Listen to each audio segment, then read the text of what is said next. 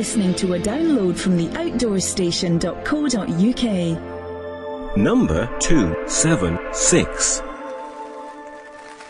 What time is it now? It's 10 o'clock. So, good night, everybody. Good night, Andy. Good night, Bob. Don't let the bed bugs bite.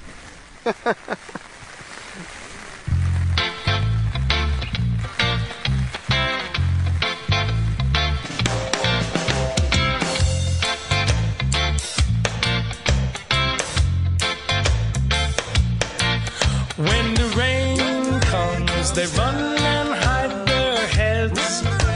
They might as well be dead. When the rain comes, when the rain comes, when the sun shines, they slip into the shade and sip their lemonade. When the sun shines, when the sun shines, rain,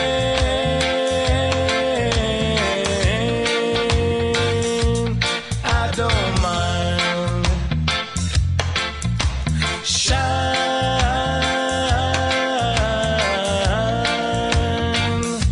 the weather's fine. I can show you that when it starts to rain, everything's the same. I can show you, I can show you. Can you hear me?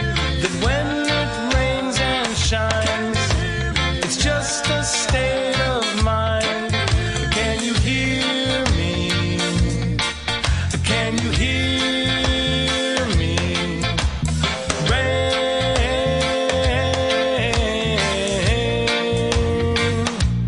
I don't mind. Shine,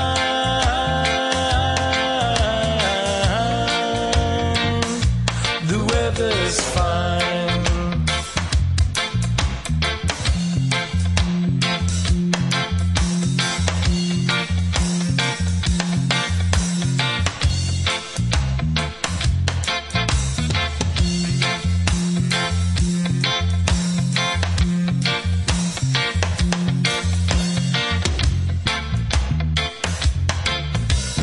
Rain,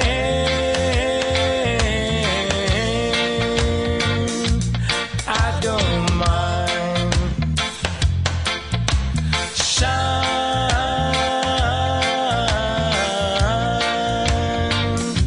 the weather's fine. Rain.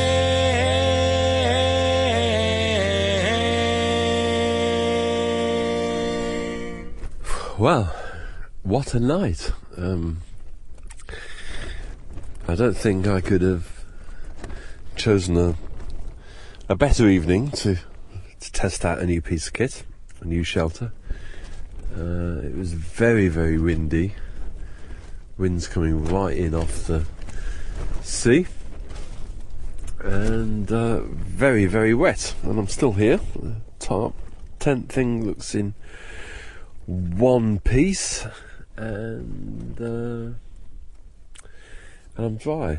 I think we need to play around with different pitching techniques, I think, though. I tried pitching this because it was very stormy. Tried pitching it straight into the ground at one point rather than using guides, and I'm not sure that was particularly successful. A lot of flapping about and a lot of noise. However, the main thing is that, as I said, it was dry and in one piece. With a bit of luck, that's the worst of the weather out and done with for at least today, and we can look forward to a reasonably decent rest of the day. But that was one hell of an evening. Well, it's now almost 7 o'clock, and between us I think we've been up for about the last hour and a half, drying things out, spreading things out over the bushes to dry sleeping bags and odd damp things, and having a cappuccino and a little bit of porridge, I believe you had this morning, Andy? Yeah, left over from Scotland. Oh dear, you know how to live. Yeah. Well, it's absolutely gorgeous now. Sun shining over the sea. Lovely dappled effect in the clouds. Who'd have thought that only a few hours ago we were just being battered to bits? Yes, it was a lot of water everywhere. Yeah, very still soggy underfoot, obviously. As you say, I mean, you can see that the clouds are now heading inland, and the Midlands are going to get it probably in a few hours' time, I should imagine. Probably got it now, even. Bless them. Yeah. But anyway, you can see it. You can probably hear in the distance. It sounds like there's the farmyard's coming to life with barking dogs and tractors. The sea looks very inviting if it was slightly warmer. After you, Claude. And I think we'll be glad to get going and get warmed up, actually, once these things have dried out. Yeah, if it stays like this, we're going to have an absolute fabulous day's walking. This is a fantastic stretch, very rugged coast. We might see some seals, other little bits and pieces. So we could be in for a good day's walking. Excellent. Well, we'll have to gather some proper wood as we go this time as well, because that other stuff I picked up last night was a bit of a disappointment. Yes. And we've still got croissants to toast and have nice and crusty. We like to think of ourselves as the kings of the wood-burning stove, don't we? Not last night. That reminds me, you bought your fishing rod? No, I didn't. I didn't bring my fishing rod. That's good, I won't starve then. I'm just drying off a little bit of my sleeping bag. And, so how did the tent perform last night? not bad. It needed to be guyed out a bit more last night in the wind, and but you live and learn by these things.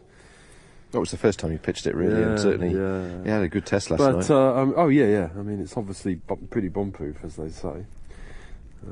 The only thing is, it does sound as if you're sleeping inside a Sainsbury's carrier bag. Yeah, I did wonder if there was several tons of crisp packets floating around last night.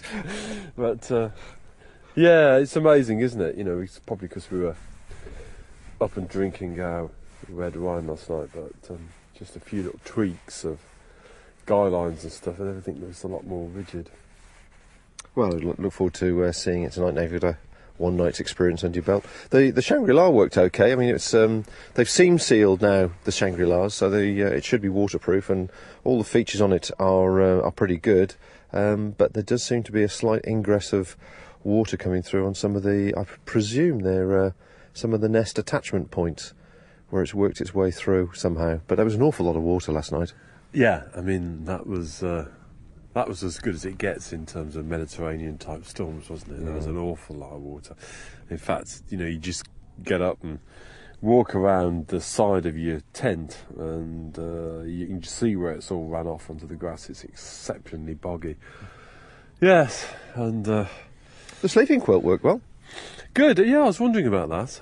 I'm never really sure about those as an invention. Well, I was, the jury was out, but I wanted to use it for a few nights just to be able to speak with some sort of experience and authority on it. And it's certainly very warm, very comfortable, no question about that. And the only sort of manoeuvrability part of it that I felt was unusual for me was I like to put the sleeping mat under the sit mat under my feet area. And when that slipped from where it was, I couldn't actually wriggle sideways with my feet to just sort of hook it back under. I was actually sort of trapped in one position because the whole thing was held down by the sleeping mat, which of course I was then lying on. The only thing that I've always wondered about quilts is, do you get a draft? No. That was my mate. I mean, last night was a good test. To be fair, the wind was whipping through there.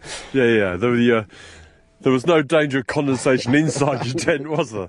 No, there was no, and that was a concern. No draft, but it is. I mean, because of the nature and the amount of water there is, it's the bag itself is damp where it wraps around the mat slightly and touches the ground from the water that's been spraying around this morning. So that's why it's drying out. Yeah.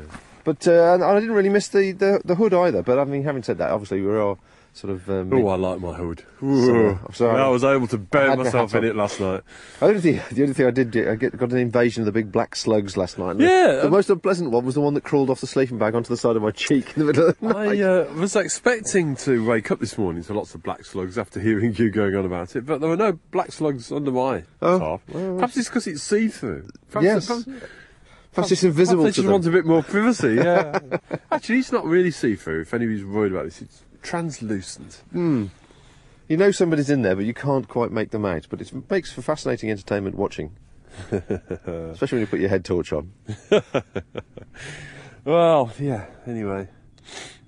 Right, come on then, let's dry out and pack up, I suppose. Yep.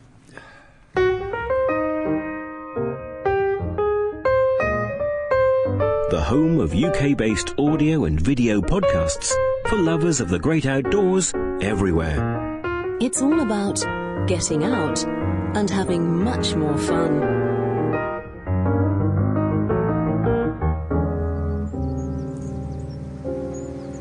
"9:30 and we've made our way to the first of the bays that we can actually get down to. Very stony shore, about 100 yards wide, and there are 3 seals honking at us, telling us to get off my land. Yeah, I got a feeling it's near little seal time, but yeah, they're just sitting there, aren't they? Floating out there. 3 of them just watching us. Every now and then they give a big honk. But we've got other things to do before we move on. Yeah, we've got the honey stove going. Managed to scrape together a couple of handfuls of fairly damp twigs, but we've got them together, and we've actually working quite well because it's just doing a nice gentle glow, which is toasting our morning croissants. Now you see, we promised them morning croissants yesterday. I bet they were all sitting there listening to that, not believing us, but there you go. Yeah. Is there anything better? Actually, to be fair, Bob, they're not just toasted croissants, they're wood-smoked toasted croissants, which is a first for me anyway. It's nice though, aren't they? Yeah, they're very nice. And the weather here is now just absolutely wonderful. In the sky's blue with some lovely wispy cloud in it. And if the day continues like this, and there doesn't seem to be any sign of it changing, it's going to be a lovely day. No, I think I should do what you're doing actually, and just get a few items out and just string them on the rocks there and dry them out while I'm just waiting for the croissants to do nicely. Yeah, well, my sleeping bag's drying very nicely there on those rocks, and yeah, I mean, this is the nice thing about this area, these little idyllic coves. We've not seen a soul all morning. 9:30, Saturday morning, Pembrokeshire Coastal Path. I guess when we get going again we will, but it's rather lovely. It is a pleasure. It is a pleasure. Podcasting around the world. Award-winning producers of podcasts to inform, inspire, entertain, and encourage people to enjoy a healthy outdoors lifestyle.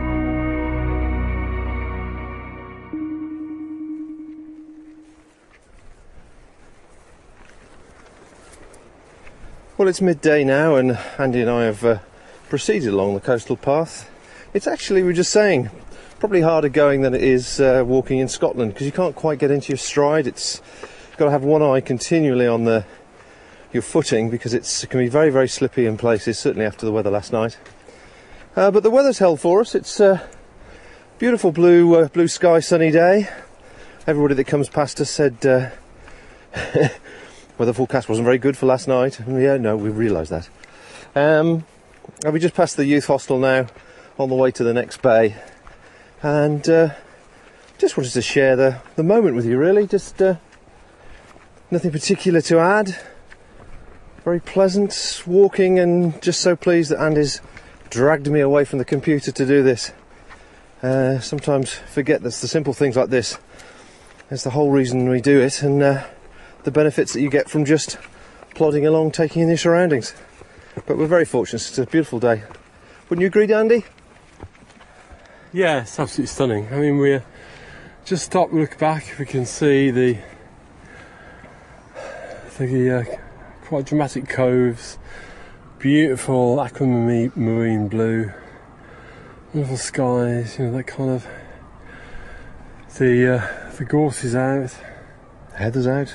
Yeah, it's, you know, everywhere is blue, yellow, green, grey of the rocks. Well, we've only seen, what, 2-3 families, if that? Yeah, it's very quiet, isn't it? It's, I mean, the youth hostel were just telling us they're full, but I guess you walk a day or so further on and you get to St David's and then it's busy there, but yeah, you wouldn't think this was the height of the season really. No. On one of our most popular coastal paths. But there you go, it's very, very splendid anyway.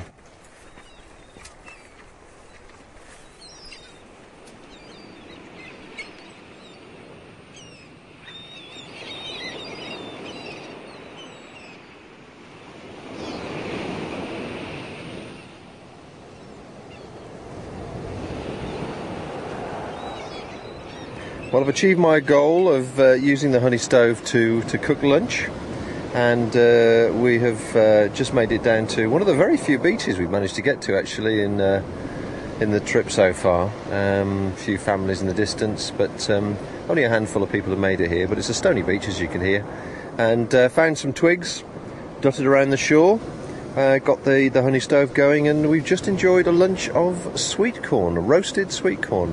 How was that, Andy? It was very nice, Bob. It's a bit of a backpacking luxury, really. You know, it beats that dehydrated stuff, whatever it is we've been eating. Yes, I think it suits the day as well. It's very sort of barbecue-y kind of day. I mean, it's Saturday. The sun is very, very warm actually at the moment, and we are enjoying relaxing against a rock, wondering whether we should move or let the tide overtake us, because the tide is coming in rapidly behind us. I think we're just about at the high tide point. I think it's just on the turn now, so we might not have to move at all. Well, if I'd known, I would have brought my fishing rod. Yeah, there we go, there we go, there we go. It would have been cooked sea trout on the honey stove. That's more like it, yeah, some mackerel or sea bass. Anyway, we're going to chill out for a bit now and see where the path takes us this afternoon. We're not in any hurry, and I think we both managed to relax. So we're going to make the most of the rest of the day.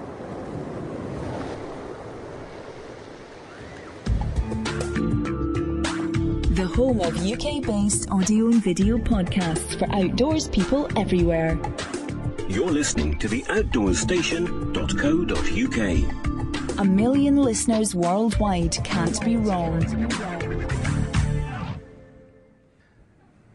Well, our epic journey is finally winding down, and we've decided that after a very stimulating, testing and stormy night, and a equally, challenging underfoot, but a very enjoyable day with the weather. It's been gloriously hot today, sunburn all round.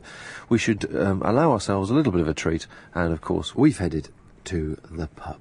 And I've just enjoyed a wonderful meal. How about yourself, Andy? Yeah, it was a wonderful meal, and I kind of think we earned it, really. I mean, we all know this about coastal path walking. It's not easy, particularly when it's a coastal path like this, because you're up and down, up and down. You actually do quite a lot of ascent and descent. But also, you can't get into your rhythm, can you? So it was very slippy underfoot today, so lots of concentration, quite slow going at times. And we did big distances as well today, so yeah, I think... yeah, good day, well earned. Yeah, well, we, as you said a few times, we deserve a treat. I mean, it's not the TGO challenge, it's not a challenge of any kind. It was a case of let's get away for a couple of days and go and do something. Where should we go? And up to the moment we got in the car, we hadn't decided. So congratulations for coming up with something that ended in actually a very, very pleasant pub. Yeah, it's been a good day today. This part of the world, when the weather is as good as anything else, and you have this wonderful, wonderful craggy coastline with the kind of west light. You know, we're not on the coast now, but if we were to nip into the coast, you know, in a couple of hours' time, we'd probably get an amazing sunset tonight. It really is fantastic. The problem is, of course, you know, you're just as likely to have storms and rain as we had last night. But we've been very lucky, and you know, just wonder whether is this the summer. Anyway, it's been fantastic today. One thing I have noticed though is, and speaking to a few people we have chatted to as we passed and stuff, how quiet it is. I mean, this is peak summer and the school holidays, and we've seen 2-3 families on that beach. It wasn't many, was there? It is quiet. This isn't part of the world that I've been to quite a bit in August, and it's often very busy. Very difficult to get into campsites. I mean, we've got a bit soft tonight after last night, and we've found a campsite in Treffin, a lovely little village. Quite a nice little campsite, really. despite its eccentricities. But you know, it's very, very quiet everywhere, isn't it? It's well, I mean, even the B&Bs and the houses we've been passing, they've all got vacancy sign up. Yeah, and I wonder whether this thing about people staying at home this year really means actually they're staying in home. You know, they're not going out anywhere, because I've certainly, I mean, to spend as long as we did today walking the coastal path, seeing 4 walkers or something like that was, you know, very unusual. Well, as usual, we like to finish off with a couple of beers and perhaps talk a couple of minutes about gear. Because everybody likes talking about gear. Oh, we all like talking about gear. And the quilt has been an interesting experience. I think I'll definitely be using the quilt, and what I've done tonight is I've unclipped it so that it doesn't go underneath the sleeping mat. It actually just lies across me as a loose quilt with a foot section, and I'll be using a sleeping liner with it as well. So I think that'll be more comfortable, more flexible for me. I've got to say that I still really don't understand the quilt concept. I mean, I know it's very big in the States, and they're very big at it. I can see the point of carrying less weight if you've only got half the down. But a lot of this stuff doesn't seem to be that light, and not least because some of it uses artificial insulation material, which is heavier anyway. So I'm pleased to see how it's gone, really, because I still can't understand what the advantage is over a sleeping bag. Well, I mean, I've found it's worked. Basically, the new Go-Lite materials that are coming out are all recycled. They're all eco-friendly. They're all recycled nylons. Everything's got a pedigree and so on, which is very, very good and to be celebrated. However, the downside of that is that because of the recycled fabrics, it would appear that some of the fabrics are actually denser than normal off-the-shelf fabric, should we say. So you can feel comfortable that you're more eco-friendly, but you're not actually saving a vast amount of weight. And so this bag is about 600 grams. And it's not so much the weight, which is a reasonable saving. My normal bag's about 800 grams and so on, so it's noticeable. However, it's the bulk, because the material doesn't crunch down as much. But as I say, I think Go-Lite should be celebrated with their 2010 plans. I haven't found it awkward using a sleeping bag. But I hear what you're saying about that. No, I think they should be celebrated. I mean, most of the kit we buy is artificial, based on petrochemicals somewhere along the line, I guess. And I know some people are now, you know, busily producing recycled fleeces and things like that. But it's good they're doing that. Yeah, we should be seeing more manufacturers taking that kind of lead, I think. And your shelter now is looking much more attractive tonight on the campsite than it did last night when it was thrown up in a fit of pique. Yes, it probably wasn't the best time to put it up. Well, in seriousness, the first time. No, we've had a good play with it today. And people want to look at Mountain Laurel designs. They put that into Google and look at the Duo Mid. They'll see what it's like. It's a little bit like a Go-Lite Hex, except it's a pyramid, 4 sides, and actually the floor plan is rectangular, so it is a little bit different.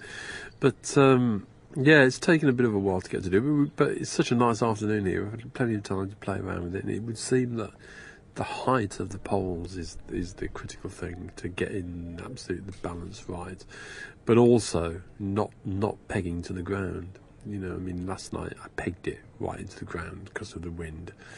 But in many ways it's more similar to a tarp, and I think so long as it's taut and it's pegged in well, you should be fine. But it's an interesting tarp, and then 1 or 2 people have bought them now in the UK. It'd be interesting to see whether they get more and more popular. Yeah, well, I think the concept's good, but certainly last night and tonight, the ventilation. It's the same as the Shangri-La 3, the new version of the Hex. You need to have that airflow. You've got to have that air gap. And in all fairness, I've been pleased with the Shangri-La 3. This lighter fabric this year, a few modifications which I've already mentioned. And it's still, you know, for the pack, acres of space. We were saying last night, weren't we? It's a huge tent, really, the Shangri-La 3, and you know, it's something people should look at that as a serious option.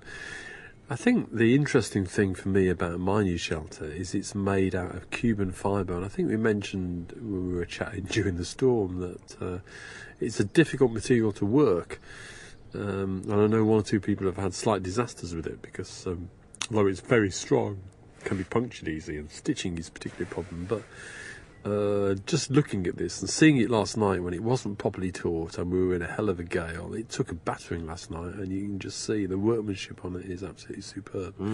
And maybe that's one of the reasons why we don't see Cuban fibre being used in the UK. Maybe really this is something that is such a niche thing. You're back to cottage industries again, and American support cottage industries, and UK can't. I mean, that's the sad truth of it. There aren't enough people, although people listening to this will be enthusiasts, there aren't enough of them to support that sort of industry. But we've eaten well, and it's been interesting food, and it's all been cooked over a real fire. Come on, that's been unusual, hasn't it? Well, yes, I think you should be congratulated for lighting real fires with wood that's this wet. We sat on a lovely beach at lunchtime, didn't we? Getting the honey stove going. We had it going last night. We've got a few people in our field this evening who are a bit fascinated with all these lightweight tents, so I think we're both determined to have 2 wood-burning stoves going in the morning just to show them how extreme life can be. But yeah, I think wood-burning stoves, this is a holiday, isn't it? You have to keep remembering it's a holiday, and the camping experience, I know for you, for me, is a big part of the whole thing, and finishing early enough to set camp properly, get out a wood-burning stove, there's no doubt about it. It's got something magical about it that even the good meth stoves or whatever just don't have. They've lovely things to play around with, and of course, where else or how else would you be eating smoked croissants in the morning? Don't forget the sweet corn. Anyway, Andy, thank you very much indeed. I think we need to go in for another beer now. It's been a good day. And, getting a bit chilly now. It's getting a bit chilly, and we're obviously getting softer all day. Just now we've booked into a campsite, so let's get a few more beers in and thicken up that beer blanket. Think about where we're going next.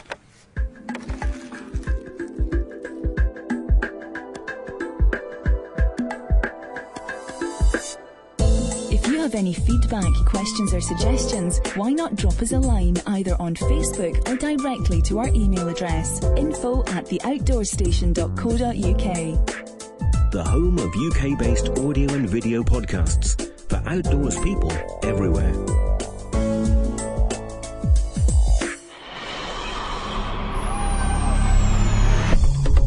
Thank you for listening to this podcast. To hear more from our extensive free library, please visit the website at theoutdoorstation.co.uk. You can now follow The Outdoor Station on Facebook, where we chat about each programme we produce, answer questions and discuss future productions.